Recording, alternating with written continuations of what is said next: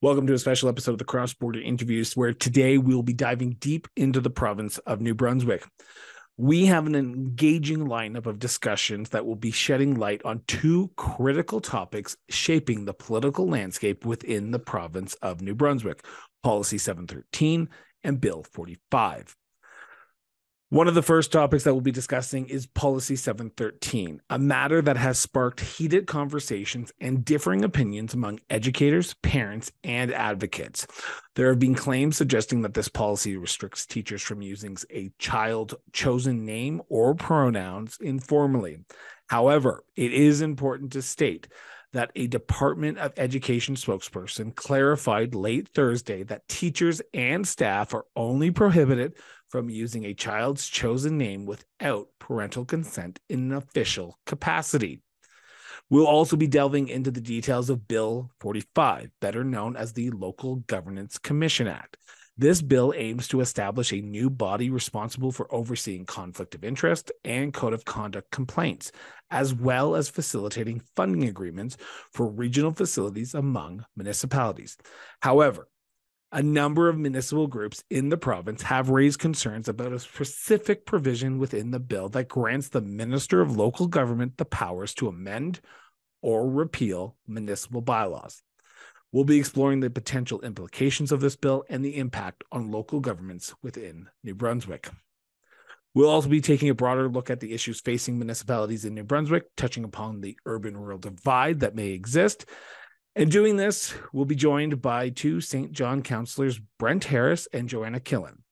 They will be providing their valuable perspectives and insights on the matters, and they'll be shedding lights on the challenges and opportunities that are faced by municipalities within the province.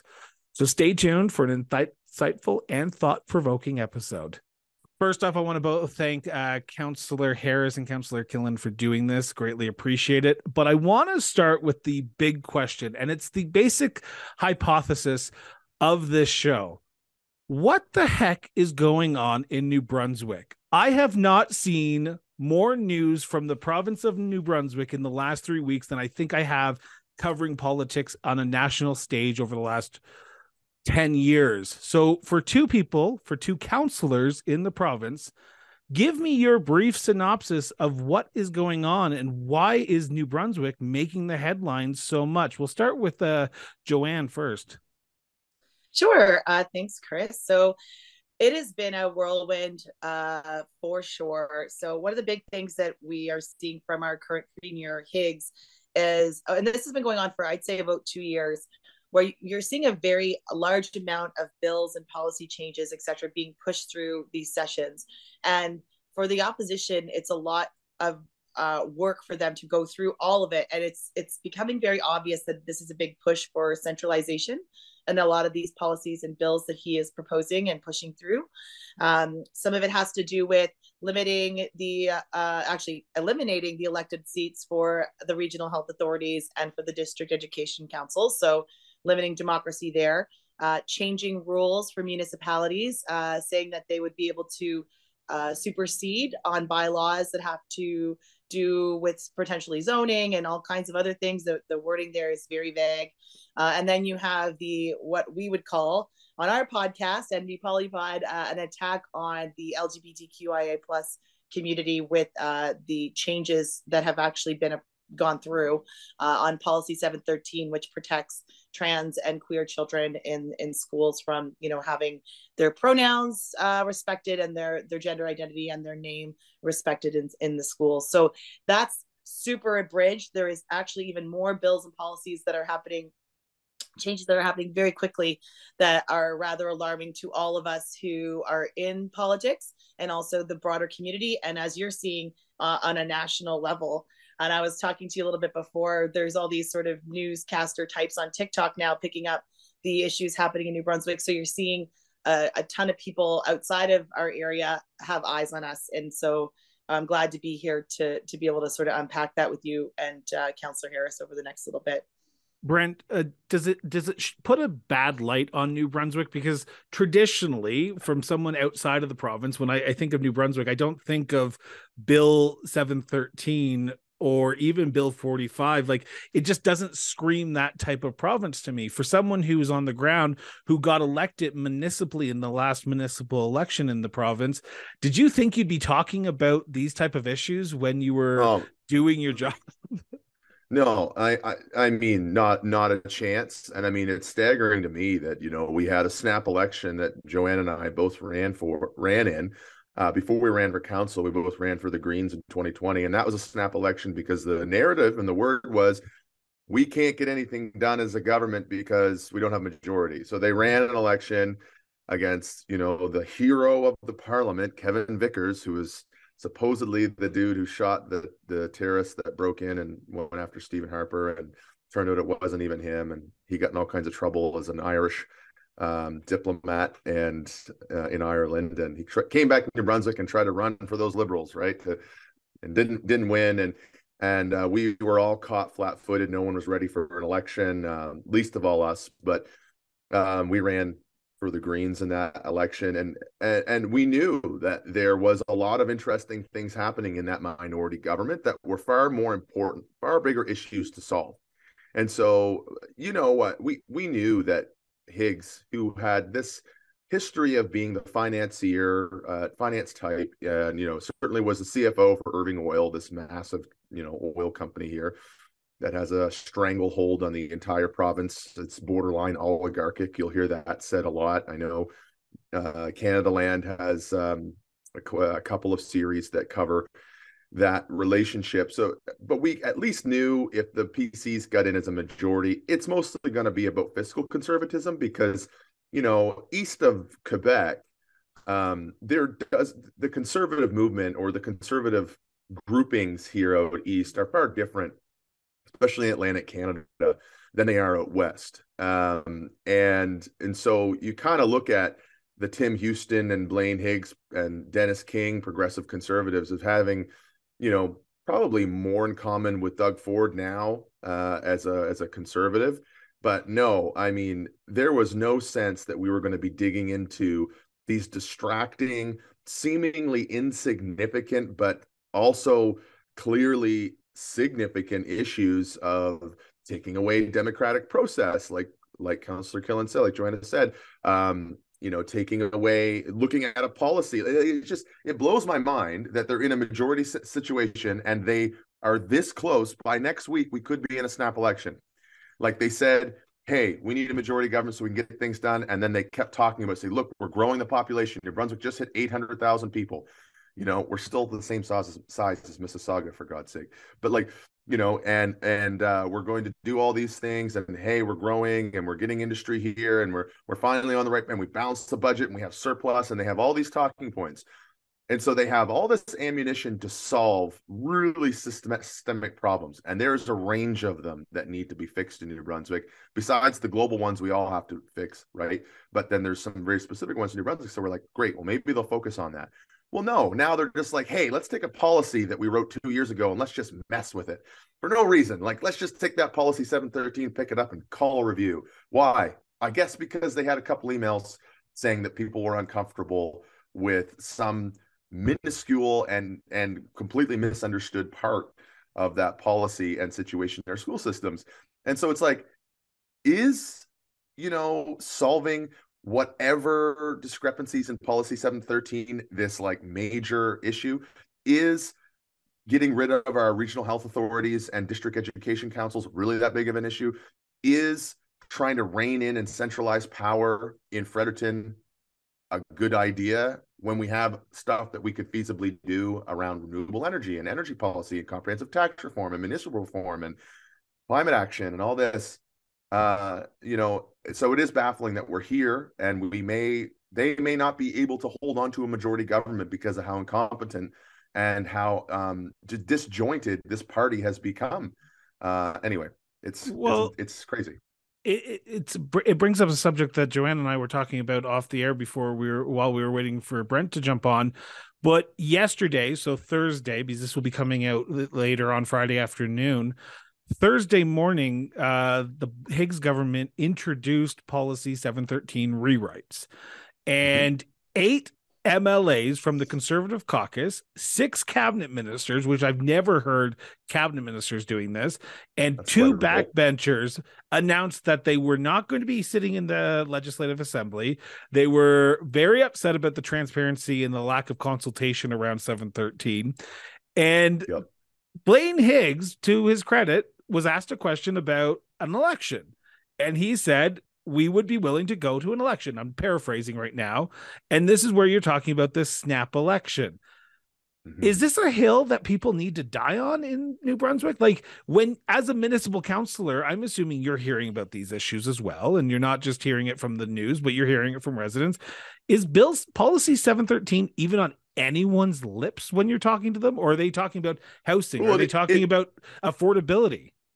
Yeah, they're talking about housing. I mean, we'll get into that later, I'm sure. They're talking about housing. There's climate action discussions. Like, Jesus, just south of here, we had Quebec on fire in St. Andrews. And, I was just talking to a volunteer firefighter today who put in 52 hours on top of his normal job last week down there putting out forest fires. And these things, again, we found out, the minister said, I've been inundated with emails about policy 713. I don't know if you remember, Joanna, like, Kelly Lamrock or somebody said, hey, I don't think that's true. Yeah, so he's the child youth advocate who is a lawyer and reviews these types of things and then makes comments. So he was able to access information about, the overwhelming surge of supposed, feedback about this policy. So I think it's a distraction. It's an unfortunate, traumatic event for this community. And, these fellows and ladies and gentlemen are really playing with fire and playing with community peace. Honestly, this was not something that was on anyone's radar, and now it's divisive and it's absolutely tearing friends apart and people apart, and the teachers don't want it. There's a whole thing where they're saying that you'll get this personal support care inside the schools. We know for a fact that our school system doesn't have enough child psychologists and support for mental health and all that kind of stuff. So now you're saying that you need to add another layer. It's very complicated and frustrating situation. And, the 8 that did not participate in the morning yesterday, they're calling them the 8. Good for them, but they didn't sit out for the rest of the day. They were back in session, making sure oil and gas was alive and well. There was a really important fracking bill that came across the afternoon. They were all sitting there and all voting against canceling oil and gas developments in New Brunswick. So it was back to business as usual. So I'm not necessarily a huge fan of that move that they made, because it didn't seem to have any lasting impact. And breaking news here, I don't know how frequent this is or how recent this is. It's only a couple hours ago. Justin Trudeau just put a big call out, basically saying stand against the changes to a gender identity policy in New Brunswick schools. And Justin, the Prime Minister. Like, this is not the first time New Brunswick's been in this kind of trouble. Going back to your first time, Chris, or your first question, Chris, does this put New Brunswick in a bad light? It does. It shows everybody definitively what we have been trying to fight here as younger. And again, the landscape of elected officials here is 55 plus and incredibly white. And I'm white, so I still have to wear that, but at least I'm 33 and still work a full-time job and have 3 kids. And it's like the rumor on the street has been for a long time that New Brunswick's 10 years behind. And that's why you don't hear about us, because there's nothing noteworthy to talk about other than the fact this is a weird province that's been hijacked by billionaire interests. And that we're very backwards. We are also have been in trouble with the feds before because we don't have good access to abortion. Yes. So we keep getting it. And we, for our part, do want to rally the public to think about this, because we do not hear this on the streets, but our voter turnout, being, south of 60%, and in the riding I ran in last time, it was south of 40% in a provincial election. People are so disenchanted. They're not even tuned in to what's happening. And that's not good. And so we have to be thinking about politics different, because there is a lot right now on the line for democracy in this province. one of the things that I talk about with municipal councillors across this country is the apathetic nature of politics at the municipal level. You talk about the 40% turnout in a provincial election. We saw in the last Ontario election, 20% was a good number for some ridings. We're seeing municipal councillors being acclaimed and not being challenged in their own elections as well. Is politics just something that people don't care about anymore? And I want to specifically ask that about the New Brunswick angle here, because out here in Alberta, we saw a bit of an uptick, but it was one of those weird elections where there was a two-party system where people were running against each other, and it was either one or the other. No, like black and white here. It was that. Very binary. Yeah. So in New Brunswick, is there an apathetic nature? And Joanne, if I'll ask this to you, I'll start with you. Is there an apathetic nature in New Brunswick? And is this just the Higgs government? And we haven't even got to Bill 45 yet. And I want to get your reaction on that. Yeah. But 713, is this engaging people? Is this getting people out on the street and saying, okay, we're not taking this anymore, we're actually going to stand up? Or is it, it's the provincial government, they're going to do what they want to do? I mean, we're trying to fight back. I was part of a group that put together the petition that now has over 15,000 signatures on it, because there was, again, rumors that Minister Hogan, the education minister, he didn't know where the emails were coming from, even if they were New Brunswickers or not. So we said, okay, well, let's get a platform going that says exactly where you're from, what's your postal code, so then we could guarantee like that information was taken as, really being true. So that's been really successful. Our former mayor here in St. John, Don Darling, he's like leading a huge charge. You should have him on your show to talk municipal politics. He's really, really hilarious and engaged and smart about it. But he came out of his sort of retirement to get very political about this, and there's a group of folks that are leading a charge from their different respective communities. So I see a lot more organization around this. It reminds me of when we went through our BLM movement around St. John and in New Brunswick, and when we went through the residential school, when that news came out, everyone really rallied around our Indigenous communities. It was a good moment. But, continuing this and getting people to stay engaged with it is always the challenge. So I'm truly hoping we can keep this fire burning. But like everything, that fades out eventually. And then 2 years from now, we're like, oh, right, we got to care about that again. Like, let's go. I love how you're optimistic by saying 2 years. Heck, Alberta, it's like 15 minutes and it's moved on to the next subject. So like in New Brunswick, if they're lasting 2 years, good for you guys. Well, no, I think you're totally right. Like that we've been trying to keep this candle burning on 713 and get a fire started around Bill 45. So it's a lot for us because we do feel like we're the only ones caring, or scream like old man screaming at clouds sometimes.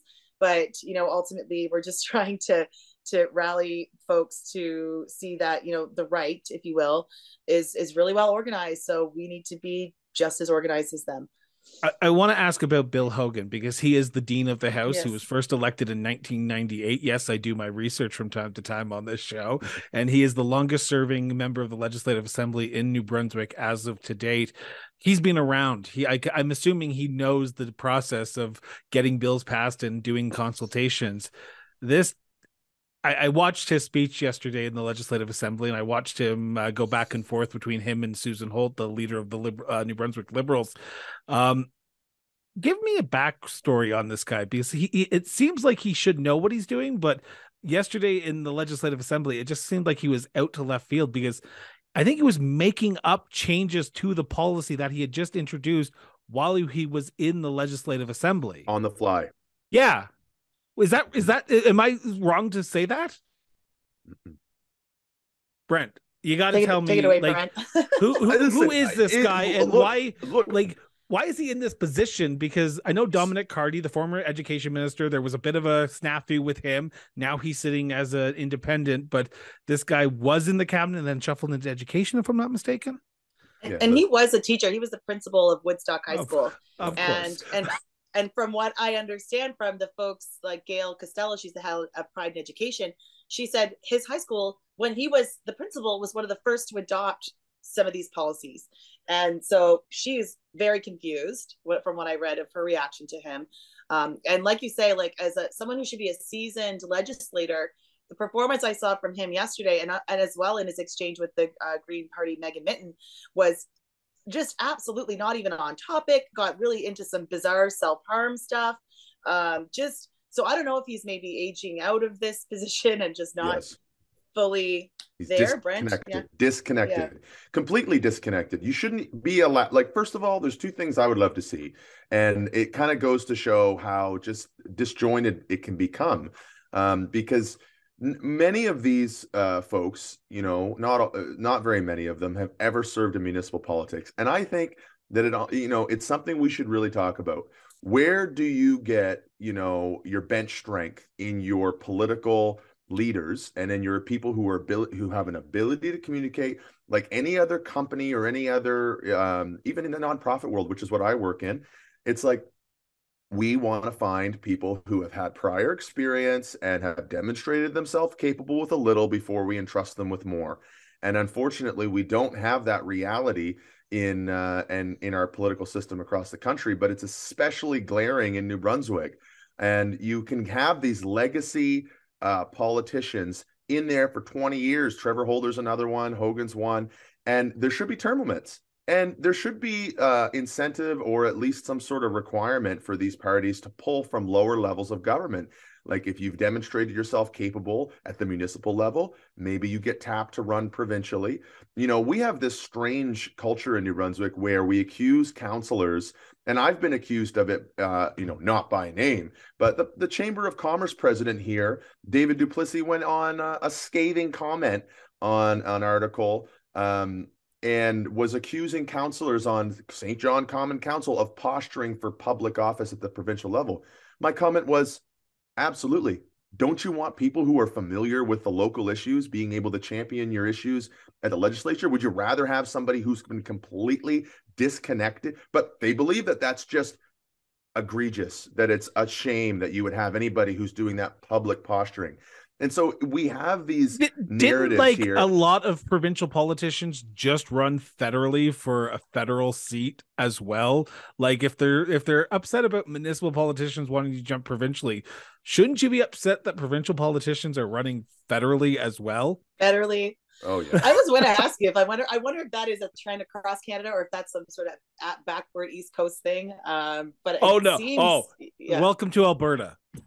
Yeah. Welcome to, if you get a rural riding in Alberta, you're guaranteed to be the next MP if you're a provincial MLA. So there's a stepping stone out here as well. Yeah, and I don't have any problem with that, really, but we have this weird narrative here. So I guess the point is when you're in there for 20 years, you cannot help by default but be disconnected from the day-to-day concerns as well as the possible solutions to a problem. Like, necessity is the mother of all invention. And if you're living on $100,000 a year, you got a staff, you got a car that's paid for, you've got a second home, you're disconnected. You should be barred from office by your third term. That's just my opinion. And like, we can talk about institutional memory, and I'm sure that I'm being way too hard on that rule, and we can maybe land on 4 years or 4 terms. But some of these people have been serving 5, 6, 7 terms, like you say, and we don't have a quality landscape, and the discussions show that. Anybody who watches The Ledge, you're like, how did these guys get there? And it is mostly men, but there are women there too. And you just think the quality of education and competency and understanding of their files, their mastery of the issues, and their ability to communicate it is really weak.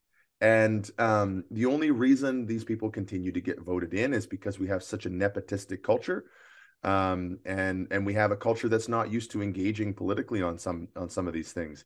And I blame the parties. I blame the leading parties on this, because the party level is where you should be able to have that conversation and talk about what type of candidates are we going to go after. And that doesn't seem to be a concern of the parties. It's just winning elections. They don't really care about the temperature in the province. They don't seem to care. I mean, Blaine Higgs was up. There was people that brought a request for a leadership review when he was trying to kill French immersion back in September, and that died. And so now I don't know where these PCMLAs are going to find themselves who are because the cabinet ministers can't vote against the government, right? Like that's cabinet solidarity. They are not, I mean, I don't know. You don't show up for question period. You don't get your votes, sure. So they can abstain by not being there. That's a play. But as far as when it comes to voting on stuff, I believe they are not allowed to vote against the government as a cabinet minister. Well, they're allowed to. They're just going to see the other side of the cabinet table when they're not in cabinet anymore, because we saw Michael Chong federally do that with Stephen Harper. But I understand where you're coming from on that. I'm going to ask a very weird question, but I'm just going to see if it comes true. Do we see the Higgs government fall on Bill 713? I think yesterday we were like, oh my gosh, it's happening. Snap election. Oh my God. Like just, 5 alarm. And then as the dust sort of settled this morning and realizing that those folks joined the afternoon session, they're going to be there next week. I don't see there being this mutiny that would trigger that anymore. Brent? So Thursday, we'll know next Thursday. Yeah. That's when the votes take place. And, Susan Holt, for her part, as Liberal leader, is calling for this to be a confidence vote. David Kuhn, leader of the Greens, is saying that this premier needs to resign immediately. So there is definitely there is a framework for a majority government to collapse by Thursday. I give it a 30% chance, which is still pretty considerable. I think he's going to bring them back in to the fold somehow. I think they'll let the bill die. I think that they'll be like, okay, we kicked the hornet's nest here. We pushed too far. I think they'll let the bill die. They'll try to pull a Danielle Smith and just hide the premier for 2 months, and summer vacation, right? Yeah, try to change the channel and hopefully the peasantry goes back to sleep. But correct me if I'm wrong though, but the New Brunswick Progressive Conservatives are a united bunch. They're not just progressive conservatives, because Chris Allen of the People's Alliance, I believe the name of the party was, just joined Chris Austin, thank you, just joined the party fold of the Progressive Conservatives as well. This seems like something that side of the party would want to continue going through as well. Am I wrong to assume that the Chris Austins of the Alliance, Progressive are more on the right side of the group? Oh yeah, they're more like the PPC, right? The People's Alliance and the PPC have a fair bit in common. And Chris Austin tried to tank the party, and now this other Desaulniers is trying to resurrect it, but that's not going to go anywhere. That party's dead for all intent and purposes. We saw Danielle Smith tank a party and come back and become premier, so good point. It's great. Weirder things have happened, but it is bizarre. It is bizarre in this situation. I don't understand the thinking, because you've got urban seats that are held by conservative cabinet ministers that are instantly going to be vulnerable, because this is in an urban setting, and these issues, we know how they poll historically. We know what the political science on the topic is and how urban people tend to think. So the political calculus is really rotten here. Like, I don't know who is behind the progressive conservative kind of machinery here, as far as who's recommending these types of moves. People have told me that no one is anymore, that it's all through Blaine Higgs, and if it doesn't come from him, it doesn't happen. If it does, then they make it happen. So if that's the case, this party is it could be in shambles. Like, it could be a Richard Hadfield moment where this party is reduced to barely a party status. I want to say that off the top, because although the polling doesn't suggest that yet, they don't seem to show any ability to learn from shooting themselves in the foot, and you can only shoot yourself in the foot as a party so often. And for Danielle Smith and the UPC's credit, they did a really good job at insulating themselves from her negatives and shielding the party away from the perceptions. And if I don't think the progressive conservatives have anybody behind the curtain that can help them do that now. You have seemingly a collapse of the party structure. It's all premier sensitive. It's all leader focused. And you know how that makes people feel. Like, how these MLAs around the premier feel. They are in fear.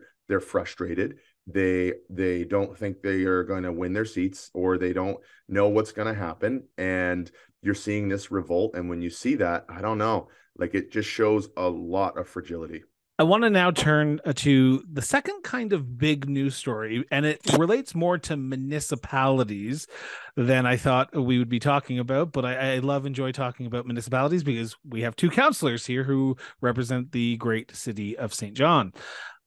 I want to talk about Bill 45, which is the Local Governance Commission Act. Now, this bill is being proposed by the Higgs government yet again, and it has some things that I'm assuming some people are okay with, but there's one part of it that I want to sort of dive into, and it's the ability for the province to supersede the duly elected members of a council in overturning municipal bylaws. If there's a complaint, the province will deal with it, and then the minister would be able to overturn said bylaw. As two municipal councillors, you heard about this probably the same time that most other people were hearing about this while you guys were in Toronto, if I'm not mistaken. And then you guys got together as the Union of New Brunswick Municipalities. And I should preface this question by saying this is the conversation between the two councillors and myself. This is not a joint statement by any organization. It's just their opinions. But I want to know from you both right off the bat, what type of an attack on democracy is this going on in your province when it comes to the province superseding the duly elected desires of a municipality? Who wants to take that? I'll start off, I guess. So yeah, we were in Toronto. We knew something was coming, right? So one of the things that happened when the majority government got into power was that they said they were going to tackle municipal reform. And to be fair, New Brunswick had about 300 municipalities that needed to be amalgamated in some way, so that we went from 300 down to 90. So yes, absolutely wonderful check marks to them for doing that. But with that, however, as with all things, the legislation that was going to go with all of these new reforms was kept from us, I'd say, until sort of the 11th hour, when they came out with this Bill 45. There was a really good point made by another councillor from New Maryland, Alex Schulten, that we already have a local governance act. So what they really could have done is gone in there and taken apart Bill 45, all the components of it, and enhanced the LGA, the Local Governance Act, instead of putting in all these policies that putting in a bill that's going to allow them to have all kinds of vague oversight and ability to supersede our decisions. So the way they went about this was really not good, and the keeping everyone in the loop, that was not a consideration. The minister now has gone on, it was in the legislature, saying we were confused by the bill as a bunch of municipalities, that we were, complaining and all kinds of nasty stuff. So that was all said in public. You can look it up. It's become this thing where the province seems to feel that we're just a bunch of ungrateful, dumb municipalities that don't know what's good for them, and they're going to make sure that things get done. It's this big theme of the Higgs government of wanting to be able to get things done faster. And that means skipping over consultation. It means not being transparent. So for us as municipalities, we think, okay, great. So if we turn down a development per se, and the province really wants to see that development, they can come in and say, no, sorry, we're going to do it anyway. We don't care. You guys weren't right in your decision. Because you can say that we were ill-equipped to make a decision with pretty much any type of argument that you'd want to make, I'm guessing. So yeah. I can imagine the municipalities are not happy with this bill as in its present format. As two municipal councillors, and Brent, as a municipal councillor, do you feel like you're being stepped on? Do municipalities feel like they're not even being looked at? Because I talk to municipal councillors and municipal mayors across Canada, and they say they feel like second-class citizens when it comes to provincial issues. The province comes in, dictates what they have to do, and then just leaves. FCM conference, they tried to change that narrative and say, we are an equal partner in this confederation. We are the same as the province and as the federal government. In New Brunswick, it seems like you're not even a second-class citizen. It seems like you're sewer rats compared to what the province wants to look at you like. It's paternalism at it's incredibly paternalistic, oh, they're, you guys don't know. It's nice you guys got voted in, but you're not really capable. And I'll put our staff up against anybody in the provincial staff. The things that we have asked from our staff here in St. John, we had the province come in 4 years ago and say, hey, you guys get way more money out of this unconditional grant than any of the city, and it's not fair, and we're cutting you off. Here's $10 million. Go figure out how to save it. We only had $160 million to work with. So you can imagine what 7% of your budget getting cut overnight looks like, and we did it. And we made this city, nothing, no, by no means is it perfect, but we have been dumped on, especially in this city. And I mean, there's definitely Francophone ridings as well that have been dumped on, not to discredit anything anybody else is suffering. It's not a competition here in suffering, but I'll say, what we have to work with, and everybody is always shocked when we tell them this, the way the province has their tax structure framed, it means that Canada's largest oil refinery contributes less to this municipality than our local regional hospital does. And no one Still is shocked. like, what? I talk to Alberta municipal councillors, and they're like, oh, no. We love having industry. They pay 5.7 times as much in their tax rate as a resident does. And I'm like, really? The province won't even let me raise it more than 1.7, which means industry today in St. John, and we're one of the only heavily industrialized cities on the East Coast, and we give this country the best chance at being able to realize its goals of onshoring and repatriating supply chains. We have vacant land. We have a deep water port. We have rail connection right down to into Utah. We have 2 rail companies that run here. We've got an oil refiner. We've got manufacturing here. Like, we have it all. But yet we can't collect and run services. We have to have the highest paid, most highly qualified, most highly competent firefighters just to be on standby because of the high risk factor that this heavy industry presents to our city. And you can't tell me for a minute that the province understands that, because if they did, they'd stop handcuffing what could be their prize pony, right? Like, we saw Ontario do it, and we've seen Alberta do it with Calgary and Edmonton. I know that there's always concerns, and municipal elected officials, we always hear that, but it is a different level of shit that we have to deal with as municipal councillors in this province. Is there a rural-urban divide? Is there an urban-rural divide in New Brunswick? Because you talk about the Francophone and the Anglophone cities, but I can imagine there's more than just the urban-rural divide. There's the Francophone-Anglophone divide. There's the North versus South divide as well. Yeah. We've done a comparator. Sorry, go ahead. I was going to say, is the province pitting municipality against municipality when it comes to funding and comes to who's their favorite and who's going to get the next big box facility or the next big development grant from the the provincial government to build 200 homes, 500 homes? Because it seems like that for me from an outsider's perspective. Yeah, I think there's a lot of rural-urban divide, Anglophone, Francophone divide. But, what we witnessed in that meeting in FCM, though, was the fact is, despite our differences around rural-urban, despite our differences, Francophone, Anglophone, we all agreed Bill 45 was bad. So it was kind of this, interesting beacon of light in our cooperation abilities to realize, maybe we should be a little less, a lot of solidarity, like less rural versus urban, less Anglophone versus Francophone, where it's us versus the province. And that was pretty powerful to witness and be a part of, and to not feel alone.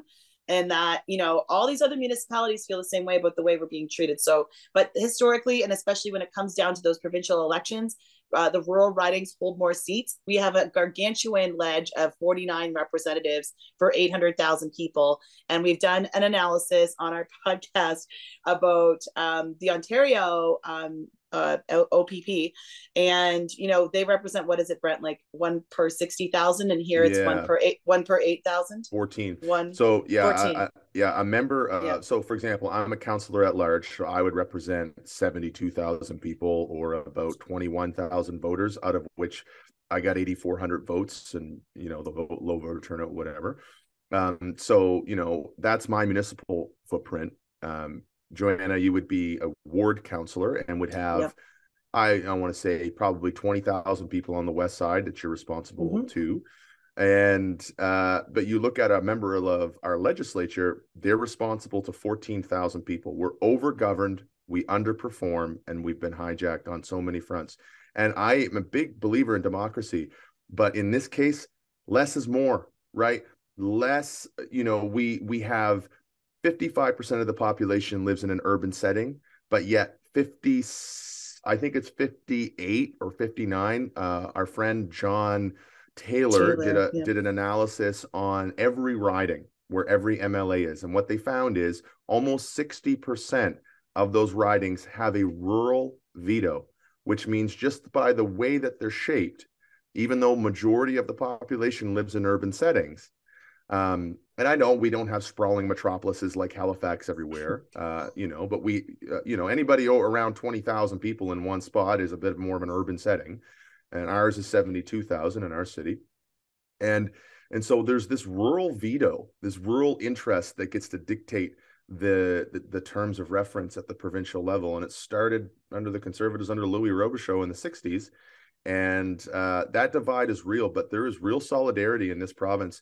We have three groups that are responsible to represent municipality. We have, because you know what, in New Brunswick, we're so cool that if it's worth doing once, we might as well do it 3 times. It's like we have the classic Union of Municipalities of New Brunswick, which like everybody has their UMNB or UBC, whatever. And then we have the Francophone version of that, which is AFNB. And then we have the urban part of that, which is 8 cities.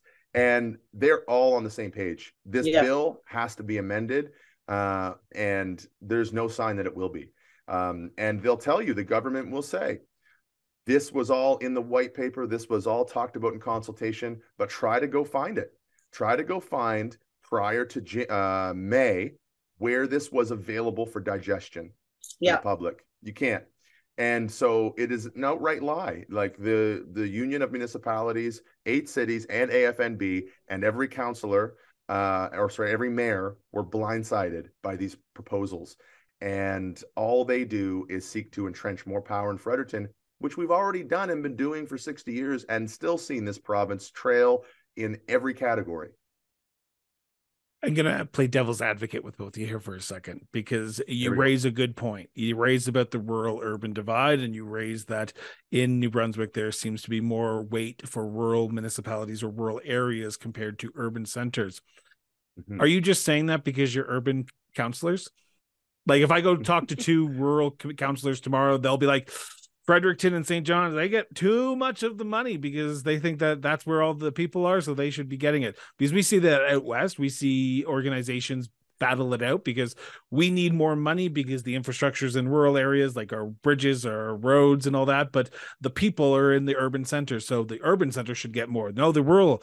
Is it just the urban councillors on the show saying the rurals have too much weight? Devil's advocate. Oh, totally. I don't think so. Go ahead. Go ahead, Joe. Go ahead. No, I don't think so either. I feel that I've always wanted to figure out how to build more bridges. It never made sense to me why we weren't a part of this UMNB. There's a whole history around that. But honestly, to me, there's so much room for figuring out why these situations, why the policies that build New Brunswick are bad for both of us. So that's been my thought and goal around this one. But I completely understand where you're coming from and thinking, of course we're going to say we deserve more. Yeah. And so I'm from Blacks Harbor. My mother was deputy mayor of Blacks Harbor and my dad was on village council. I'm from rural New Brunswick, right? And the thing is, from a high level strategic planning perspective, you have to give your cities different powers because they have different levels of competency, right? But the level of ability that the city of St. John has to frame provincial realities so I'll give you an example. Route 101, okay? If you go on Google Maps and you look at Route 101 in Rothesay, that's just outside our city. It's more rural. It's a smaller town. And it's a bit of a neighborhood for people who work in St. John, really, but very wealthy, incredibly wealthy. One of the wealthiest postal codes in this country. And you will see Route 101 look beautiful. It's narrow. It's got traffic bulbs. It's got nice crosswalks. It's got trees. The province is responsible for that route. Route 101 that runs through this city looks like a desolate wasteland for motorists. It looks like an industrial speedway, and people have to walk it every day. There's no crosswalk on a provincial bridge to get to a school, to a provincial school within our city. We have kids who walk across this bridge every day. We've been talking about it for 4 years. Our MLAs have known this for 4 years. And so it is, when you just look at the similarities side by side, you have to say there is a rural lean in this province, and it's very obvious. And it's like, it doesn't do us any good. It's a race to the bottom to talk about who's treated worse. But the reality is, I had a village councillor from Blacks message me and say, hey, the homeless population down here is insane. What's it like in the city? And I'm like, it's insane. It's never been this bad. And we have got to start joining together on this issue around housing first, and decoupling the housing market from private interests if we're ever going to solve it. And that starts with us. And I think you're starting to see some common ground form between rural and urban New Brunswick. I was just recently speaking to a counselor from Hanwell, Pat Septon, and he said the exact same thing about a high school on a highway. And I was flabbergasted that someone would put a high school on a highway to begin with, but that's just me. But I want to talk about some of the issues you just talked about here, because I'm cautious of time here, and I know you guys are both busy. Yeah. I want to turn to municipal issues, and I want to ask the big question. In your opinions, what are the big issues that are facing municipalities today? We can talk about Bill 45 till our skin is red. We can talk about Bill 713, but for you, what are you seeing on the ground that you say, if we don't fix this issue today, it's going to be worse next year, 5 years from now, 10 years from now, 50 years from now? Joanne, do you want to start with that one? And you've muted yourself. You're muted there, my friend. Excuse me. Sorry about that. I think it's housing. I think that we all know that we are not going upstream far enough with this. And so I guess poverty would probably be as well linked in here. You know, we've had this stat in St. John that we've had the highest child poverty, rate for an extensive amount of time, decades. Our food bank has just celebrated its 41st year. And I look at those issues, and they're very much on the backs of the cities to figure out, as much as the province is supposed to be the province's lane. We're the ones who provided the space for the homeless out of the cold shelter this year. The municipality did. And we're also created a housing fund of $800K to give away to projects to get them moving.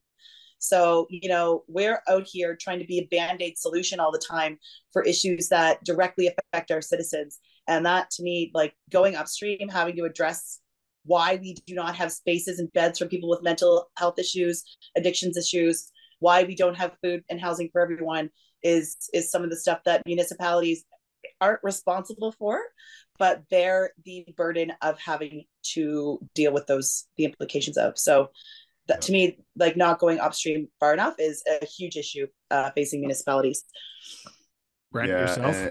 It is housing. There's no way around it. Joe's right for every reason she points out. I'll just add a couple on that, because their housing is really the reason I got into this game in the first place. I started a little social enterprise in St. John called St. John Tool Library, and our problem set was rundown, dilapidated buildings in our inner city that we knew no one was coming to save, and we knew left a real stain on the community and hampered investment by people, and it also hampers people's pride of place, which holds back volunteerism, which holds back contribution and all this stuff.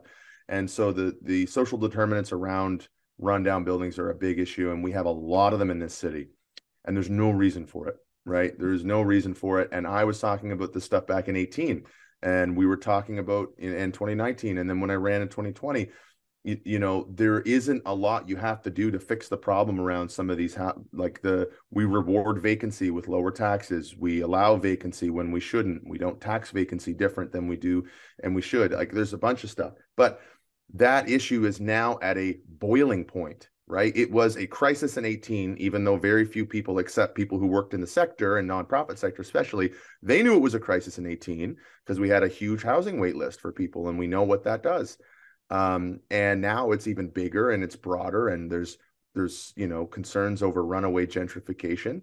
And if we don't fix housing, and if we don't decouple it from private interests and from the profit-driven motivation of the market, we're doomed.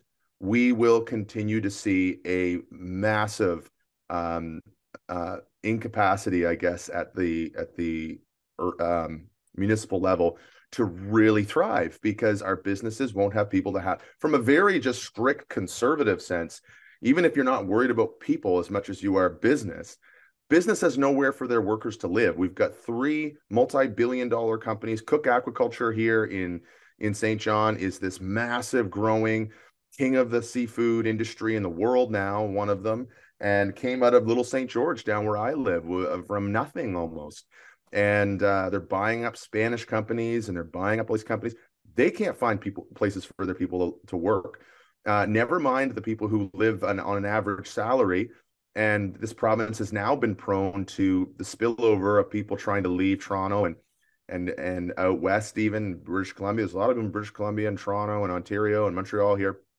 And they've moved here because it's so affordable. You can buy a 2,000 square foot house overlooking the water for $270,000. And they all gravitated toward that, especially during COVID. And now the people who live here and work here for the wages that exist here can't afford to live here.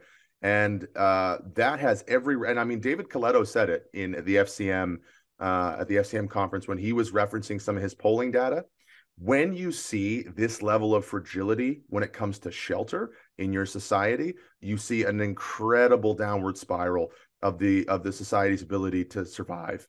And it becomes weird, and people start invading their own capitals, and people start all kinds of weird movements and conspiracy stuff. And I don't know about you, but that's exactly what I see. That's exactly what I see.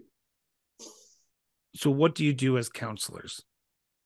What do you do as counselors to start fixing this issue? Because you are 2 votes on a board, on a common council. You have to rally your council members to help you support the issues that you want. But give me a tangible idea right here, right now, that I can walk away and I say, okay, St. John is on a good path because this is the idea that the councilors are putting forward around housing. Can we give you 2? One each if you want, or okay, good. One each. Joe, you go first. Okay, I know exactly what I'm going to say. So Brent and I actually co-authored a motion to create a municipal housing entity, because what we've seen and recognized is that the province is thinking about the province, right? And we talked about the realities of urban versus the realities of rural. And there's lots of data to show that, we have half of our city that are renters. The gentleman who you interviewed from Quispamsis, they only have 10% of their population as renters. So we need to have a group, completely focused, third party, government arm's length kind of situation to handle housing issues. And that it revolves around ensuring CMHC funding proposals are tickety-boo, make it easier for the nonprofits to submit, to handle. They're very heavily bureaucratic organization, so our nonprofits need that support. We would assume that would come from the entity. And we'd also assume that, any sort of advocacy to the province when it comes to getting new builds on the go, when it comes to advocating on behalf of Residential Tenancy Act changes, things like that, that there would be a coordinated body able to work on these housing issues as they relate to St. John. We've realized we can't trust the province. We need to have our own particular focus. And so that's one motion that's the city staff are coming back with what they feel the structure would look like for an entity like this. Yeah, and we're that one. I'm very excited about that one. Yeah. There's been a couple of things I've already brought as motions. I brought a motion for the city to pursue a vacant properties tax that is different. They call it a ghost house tax in other jurisdictions. So we're not incentivizing vacancy, and we're not incentivizing dilapidation in our city. So we tax them higher because they're a bigger risk factor to the community, and they're not housing people like we need them to. So that's already done, and we're already working on that, and we're already working on trying to repair buildings before they become too run down to be salvaged. That's already done. But one of the ones, and we don't have to look very far for solutions. Vienna, Austria has given us the blueprint to insulate yourself from housing crisis. They've done it. And I don't know why more people aren't talking about it. And one of the ways they did it was by making sure that they picked the right winners and the right losers. No, I won't say losers, but they preferred certain winners. Let's call it like that. In Vienna, Austria, you've got 80% of the city housing stock that is managed by the municipal housing entity that they have, or by the nonprofit development sector. The private for-profit development sector only holds 20% of all units in that city, buildings and units combined. That is an incredibly different look and feel. And they have been rewarded for it. Yeah, sure, it's Vienna, Austria, and they basically have city-state status, but that is the blueprint. And so, and when we're talking about it, the concrete solution there is incentivize nonprofit. And if you are going to incentivize, let's say, I won't say for profit, but if you are going to incentivize any other type of ownership besides public ownership and nonprofit ownership of your housing stock, incentivize co-ops. You can't start a co-op. So if we had a fund in our municipality, and we, like right now, we have there's a nonprofit in this, it used to be called the St. John Community Loan Fund. It's now called Kaleidoscope Investment. What's it called? Social impact. Social impact. Thank you. I don't know why I was thinking of investments. That's why we have both of you here. Yeah, for all intent and purposes, they are a lending institution on many fronts. They have other stuff that they do too for the community. But if we, as the city, were able to gift them for money for an initiative to incentivize cooperative housing, where you have 6 people and they could access a pool of money that had different terms. Because if you go to the banks, you can't borrow money to start a cooperative. It's not possible. And so it used to be prevalent. It used to be a very powerful way to produce home ownership at a more grassroots level. We haven't formed any cooperatives in this city in 40 years. And that is holding us back. And all you have to do is say, we're going to have a financial incentive for just that stream. And it's going to be it's not going to be as rich as it is the private stream. But we do it the exact opposite. We say we need to prefer private development. The market will save us, and only the market will save us. And they only have the scale and the capacity to build housing. And it's not true. The most, I'm a builder. I swung a hammer. I've been swinging a hammer for 10 years. And the most capacity we have to build houses is at the mid-level general contractor level. They have all kinds of capacity to build more. They need a lot more labor for sure, but they aren't driven by the interests of an investment group like our real estate investment trusts are. They don't have to care about returning a major investment to shareholders. They can just build houses, but they don't build and they don't scale up because they lack the investment. And there's your problem, right? So anyway. He could talk about this for days. I could talk about this for days. It seems like there's a lot that needs to be done. Yeah. Do you think municipalities have the ability to get it done? No. And I shared your post about this the other day, because municipalities only have 8 to 10 cents of your tax dollar that you spend, right? So we are not getting what we need and deserve. And if the province could get out of this centralization headspace, we would know what to do with that money. Oh, yeah. We would absolutely know what to do with that money. So I think that you really need to, the provinces across Canada need to have a little bit more faith in their municipalities. And if they did, I think you would see a lot of great things happen. Oh, yeah. Agreed. So my last question, and it's the big question, because the reason why you and I are talking, the 3 of us are talking right now, is because we found each other on Twitter about a podcast. You both have the NB Poly podcast, which comes out every Thursday, if I'm not mistaken. The last episode just was released yesterday. Why is it important for you guys to tell these stories on your show and shine a light on what's going on in New Brunswick from the municipal standpoint? Yeah, we both started this for, like, both of us would just be in a room talking for an hour and a half about the problem, a potential solution, what's in the way, diagnosing the problem properly, all this stuff. And we eventually just said, oh my God, like this should just be a podcast. No one talks about this. We have nowhere to go for this information. It's not available.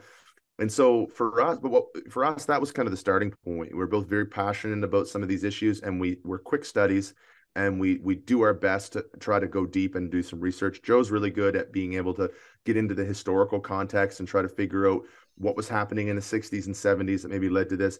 My part is more about trying to find ideas that are from different places and bring them and figure out a way to piecemeal them or make them work within the fabric we have here to work with. And so we work well together on that. But what we found, I guess what I found, is it is a really important communications exercise to be able to get on a podcast every week and talk for an hour and talk coherently and competently, or try to be competent, and then be able to change your mind and say, oh, I learned this week. That's different. That's a good exercise in accountability. Like, it is just a good exercise. I had to get over a lot of fears around saying the wrong thing or being misunderstood or whatever it was. And, we adopted this mindset of, okay, if you do say something wrong or misspeak, then we can apologize and move past it, So I think most people don't hear from politicians unless it's in this very structured, like, here's my Facebook post that I spent like 2 hours writing and to make sure every word was perfect and all of that.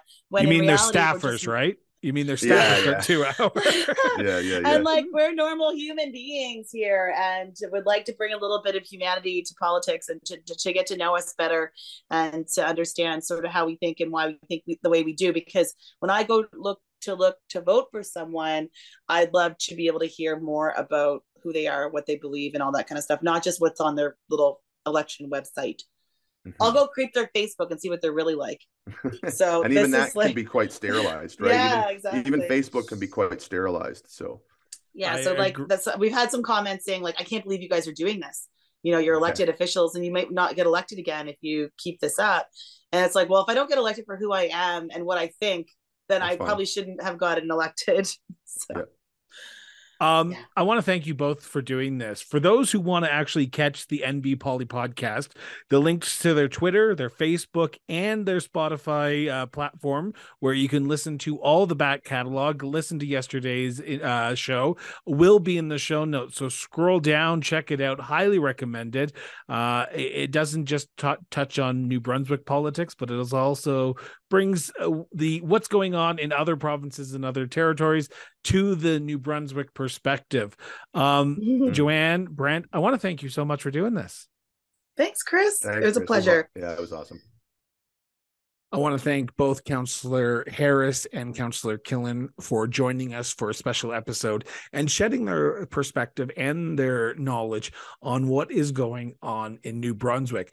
To our viewers, to you who's watching this right now, thank you so much for tuning in, for being part of this conversation. Now, if you've enjoyed this episode, please hit the subscribe button so you can stay up to date on all our latest interviews and all our latest special episodes.